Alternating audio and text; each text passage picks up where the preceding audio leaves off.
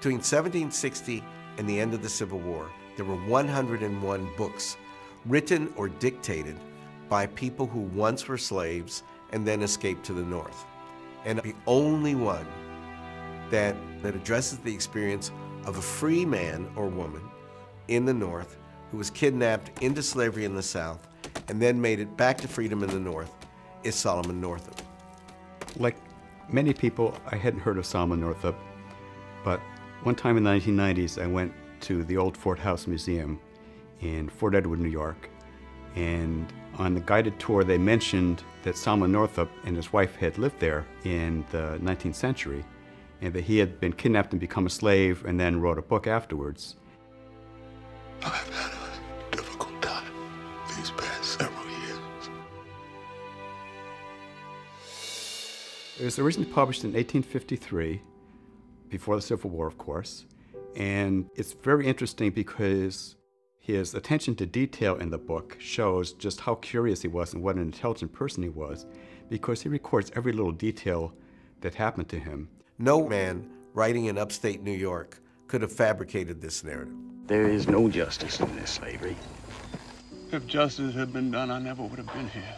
When I had the book in my hand, I opened the page of the book, I couldn't put it down.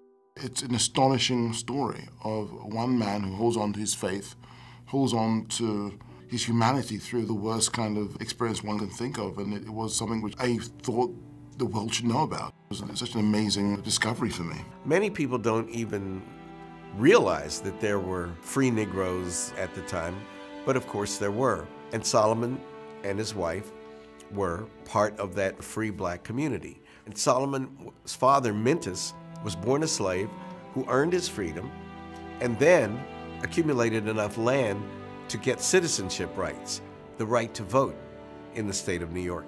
So Solomon was born free. He was never a slave until he was kidnapped. I was a free man. I'm not a slave.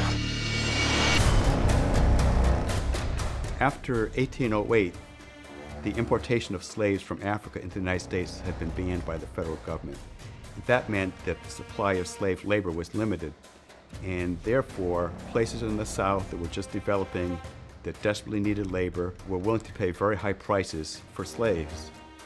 And consequently, people with criminal minds would realize that if they could kidnap a free black person and get them into the South, they could make a lot of money. You're no free man. You're nothing but a Georgia runaway. Every free Negro in the United States knew that they had to carry their free papers. You have no right whatsoever to detain me. Resolve this. Produce your papers. Imagine that state of being. Days ago, I was with my family in my home. Now you tell me all is lost. Despite all the terrible things he experienced and that he saw, he's able to maintain his identity over all those years and to remember that somehow he is going to get home. 12 Years a Slave is the greatest realistic depiction of slavery. It's brilliantly rendered. It makes you feel it, breathe it, smell it, experience it, suffer under the weight of the burden of the vulnerabilities of slavery in a way that's not pornographic. And that's the strength of the film. You know, there's so many levels to this book and to this story, and to me, Solomon's book is a gift. It is a gift from the middle of the 19th century right into the present day. It's a story that speaks to these ongoing debates as we grapple with what it means, what human dignity and human respect really, really mean, and how do we apply that on any given day. It would be an unspeakable happiness to see my wife